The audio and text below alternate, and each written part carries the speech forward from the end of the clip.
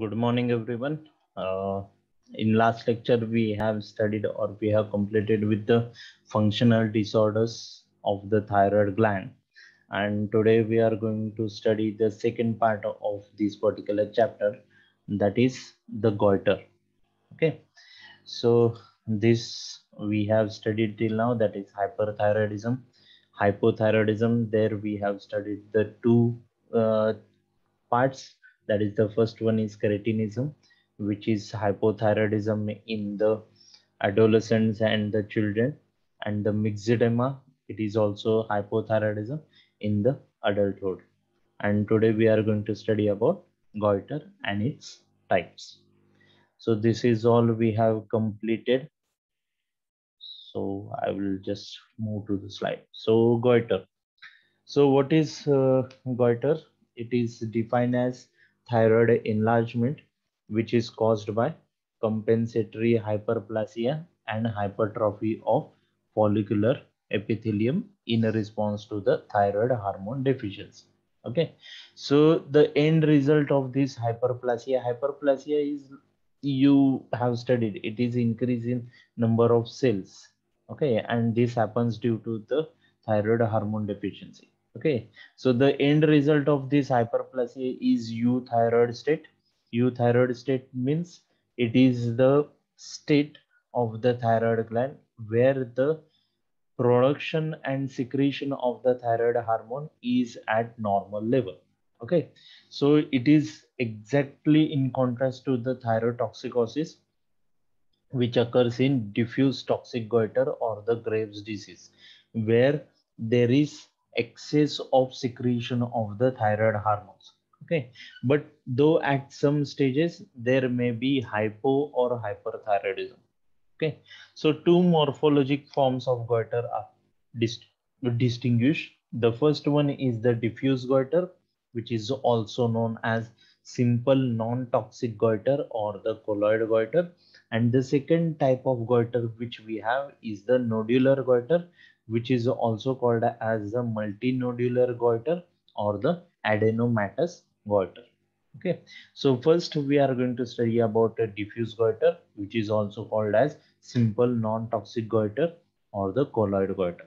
Okay, so diffuse non-toxic simple or colloid goiter is the name given to diffuse enlargement of the thyroid gland, which is unaccompanied by hyperthyroidism. Okay, so most of the cases they are in state of euthyroid, though they may have passed through the preceding stages of the hypothyroidism due to inadequate supply of iodine.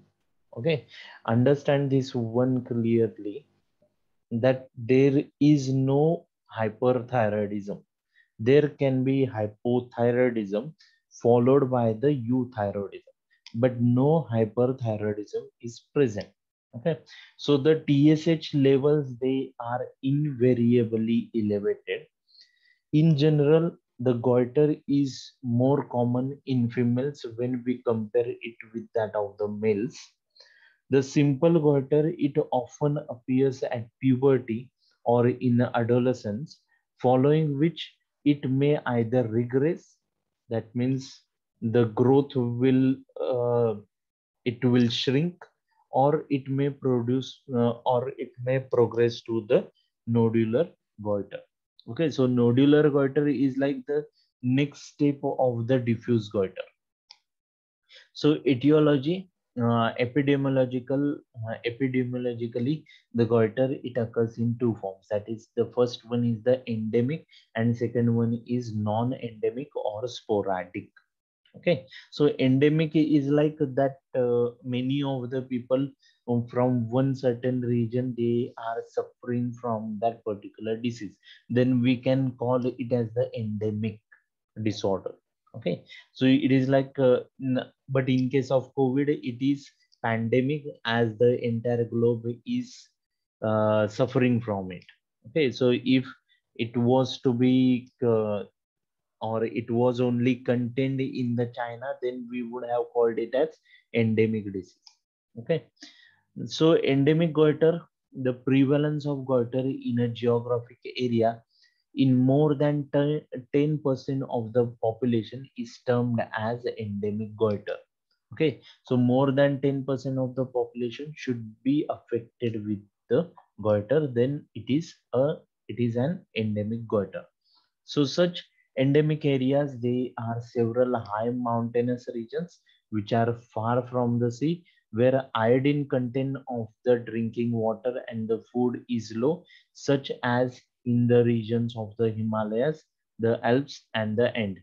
Okay, so of late, however, the prevalence in this area, it has declined due to prophylactic use of iodized salt.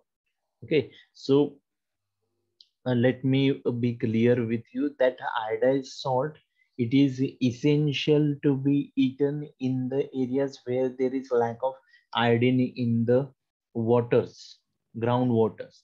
But as we live near to the sea level, there is enough amount of iodine in the groundwater, so we actually don't require extra consumption of the iodine. But still, if we consume it, then there is no harm to it. Okay, so though most of the endemic goiters, they are caused by dietary lack of iodine, some cases they occur due to goitrogens and the genetic factor. Goitrogens are the agents which have capability to cause the goiter. Okay, so they, what they do, they interfere with the synthesis of the thyroid hormones. These substances can be the drug which are used in treatment of hyperthyroidism, and certain items of the food such as cabbage, cauliflower, turnips, and cassava roots. Okay, then sporadic or non-endemic goiter. Non-endemic or sporadic simple goiter is less common than that of the endemic variety. In most cases, the etiology of sporadic goiter is unknown. A number of causal influences they have been attributed. So if we don't know exactly why the sporadic goiter is happening, then we try to find out the causes for it. And there are certain causes which have been identified, but we cannot exactly tell that if this cause is present, then it will lead to the sporadic goiter. That's why uh, they are just the like guesses or assumptions. Okay, so suboptimal iodine intake in conditions of increased demand, as in puberty and pregnancy. Second is genetic factors. Third is dietary goitrogens. Then there is hereditary defect in thyroid hormone synthesis and transport, which is nothing but called as dysharmonogenesis. And there can be inborn errors of the iodine metabolism. So it is not like that all of these reasons can be present at the same time in every cases of the sporadic goiter. Any of these reasons can be present and can lead to the sporadic goiter. Okay, so next type of goiter, or it is like next stage of the simple goiter, that is nodular goiter, which is also called as multinodular goiter or adenomatous goiter. Okay, so what is nodular goiter? Is regarded as end stage of long standing simple goiter. Okay, so it is characterized by most extreme degree of tumor like enlargement of thyroid gland, and it is characteristic of nodularity. So it will show presence of nodules in it. Okay, so enlargement of gland may be sufficient to not only cause the cosmetic disfigurement, but in many cases it may cause dysphagia and choking due to compression of esophagus and trachea. So this abnormal increase in size of the thyroid gland, it will put pressure onto the esophagus and trachea, and thus causing the dysphagia and the choking. Okay, so the most cases they are in euthyroid state, but about 10% cases may develop thyrotoxicosis. Okay, so as we have studied earlier, the simple goiter there is no presence of the hyperthyroidism state.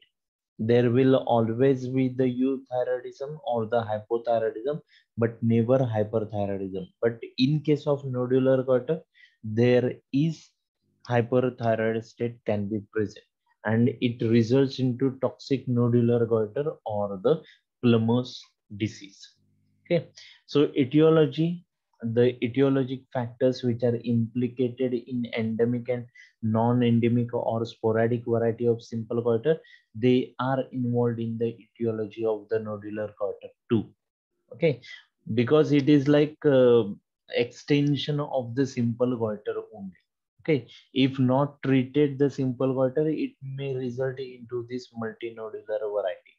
But however, the nodular pattern is produced is not clearly understood. Possibly, they have given a certain reason to it, that epithelial hyperplasia, generation of new follicles, and irregular accumulation of colloid in the follicles, they all contribute to produce increased tension and stress in the thyroid gland, and thus causing the rupture of follicles and vessels.